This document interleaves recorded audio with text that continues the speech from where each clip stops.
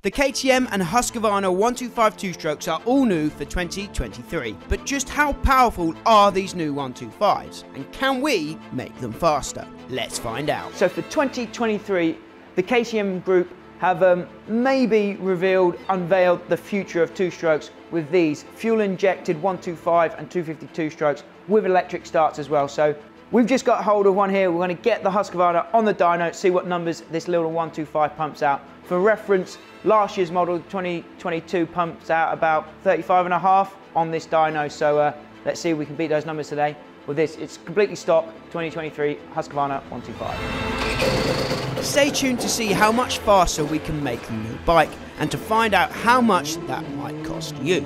But first, let's see how the standard bike performs.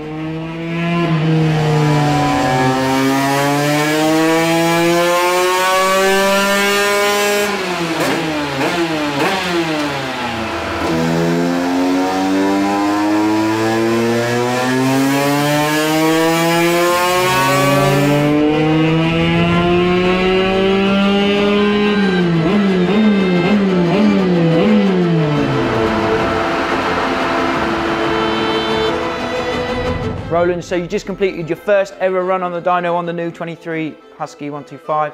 Yep. Tell us the result.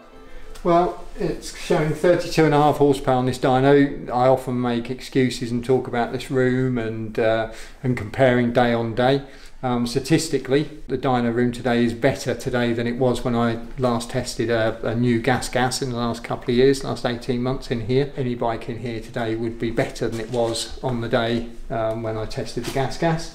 So that's the baseline behind it. It is showing more bottom end than the gas, but it has at the moment lost a little bit of top and rev compared with the previous bike. So the carbureted bike has got a little bit more high RPM power. This one's got a little bit more torque. I understand from the rider it corners better and so forth, but as a dyno back to back at the moment, this is a little bit lacking on peak horsepower, which I would suggest is probably down to fueling rather than anything else, which we're not able to change at the moment. The system is not available for remapping the ECU to change the air fuel ratio. So at the moment I suspect it is nothing more than that but at the moment it is a couple of horsepower, 2.5 horsepower down on the 2022 carbureted bike. So next up, you're going to chuck a pipe on it? Is that what we're going to do now? Yeah, see what HCS does to it? Yeah, we'll pop a pipe on it and then I'm going to, over the next week or so, have the cylinder off, have a little bit of a look in there. I've got a special VHM 12 degree piston, which is a new piston they've just brought out. It is different from the 12 degree ones I've run before, and a different cylinder head.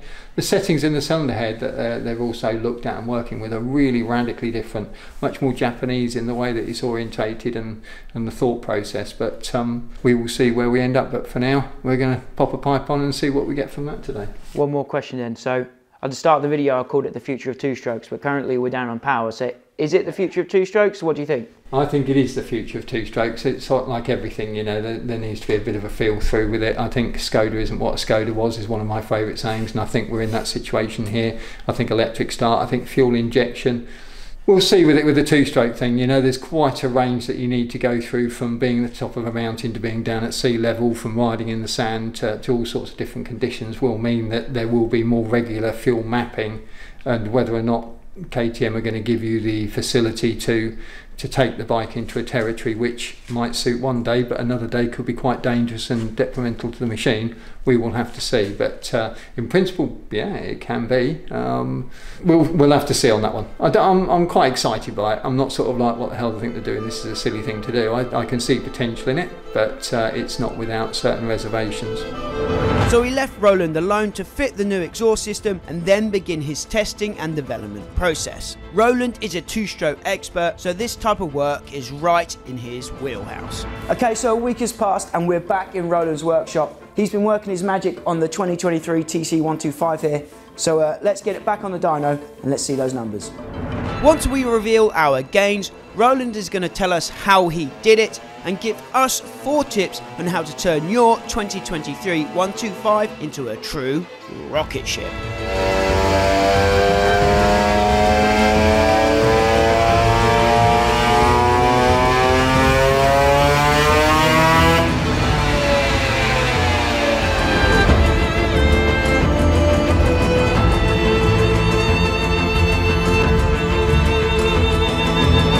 Okay, so there we have it. We've got the modified TC125 done on the dyno, and we've gone from, was it 32.5 last week? Yeah. To just about 36 here today. So, yeah. Roland, tell us how you've managed to achieve those results. First thing we did was we worked out that the button on the handlebar, when it's in green, makes actually the bike to run slightly richer, which gives it a little bit more bottom end, but loses just under a horsepower on top. So that was a bit of a revelation, because I was struggling with the airfield. I think, crumbs, they've really made this thing rich. But okay, so we sorted that out. Turn that off. Yeah, so we turned that off, which takes away a little bit of the bottom end, gives it back a little bit more on top. It's still not quite where it should be at that point, and the airfield, so the sniffer up the exhaust does show that it is still, even though you can feel it, it does confirm the numbers that it is still definitely in this environment, which even when I've made the room really cold, it's still running extremely, very much on the rich side as a standard setting in the power mode and so forth. So that's the first thing we had to do, was to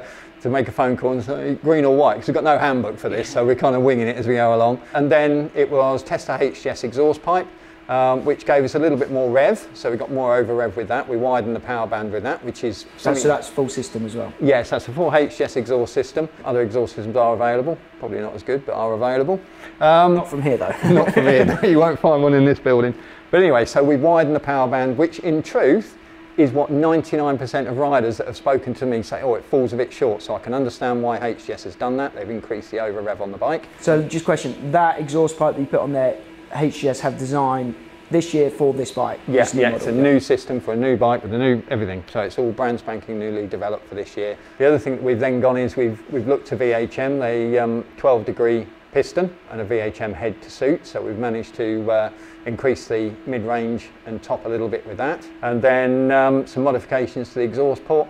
The exhaust port is quite different this year to what they ran in 2022. I've done some mods on that. That, in truth, did bring the biggest gain. So that's where the big gain has come from, of the 3 horsepower. So this is your own modification? Yeah, so you've done the and I haven't gone mad. So what I've really tried to achieve, because, you know, Matt's not an 8-stone rider anymore. He's more of a... Matt Ridgway, who owns this, so he rides for Midwest. So Matt likes a bit of bottom end. So what I've done is I've increased the top end and sort of felt my way a little bit, and ended up with quite happily with a bike that's ended up with 3 horsepower, just over 3 horsepower more than stock. Okay, stock green mode, you know, stock light mode.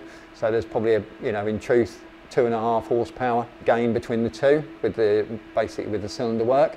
So really, really happy with that, bearing in mind that's been achieved without losing any bottom end power. Yeah. I think we would get more top end power from the cylinder yet. There's a little bit more work. I don't think it's, I still prefer the exhaust port on the 2022 bike to the exhaust port on the 23 bike. In my view, a little bit of a backward step, but you know, they still make the gas, which is the same as the 22 bike. So there is more peak to be had. I was concerned that if I went any further, I'd start to lose bottom end feel as much as actual figures. You know, you don't want to feel that the bike stumbles. When you change gear, you want it to pull hard again. This bike will do that. Could it have a little bit more peak? Could it have a bit more over rev? Yes, it could. But this is something I would sell to, as a kit, I would offer to a multitude of riders. Yeah. I think this suits more people than just getting something that has lost torque. This will come out the gate well. It is a perfectly good bike you can go and race on now.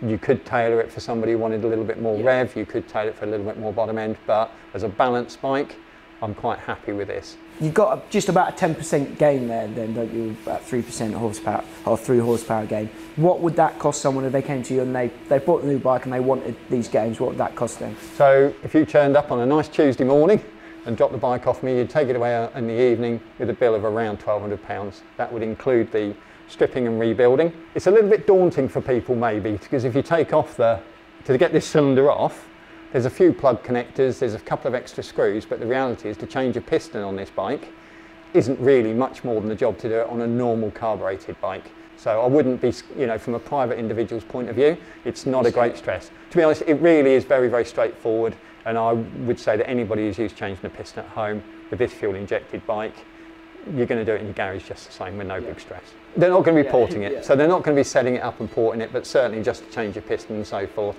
there's nothing scary about it. Okay, so we're looking at about £1,200 there for a 10% gain on the dyno. So now we're going to head to the track and see what those gains actually mean in the real world on track. So we're going to meet up with Matt, we're going to take his bike back to him and see how it goes on track. So there we go guys, if you own one of these new fuel injected 2-strokes, I hope you found this video useful. And if you want to see the track test and comparison between the standard and modified version of this 125, be sure that you subscribe to the channel so you don't miss that episode coming soon. As always though guys, my name is Max, this is 999 Laser, and until next time, I'll see you at the track.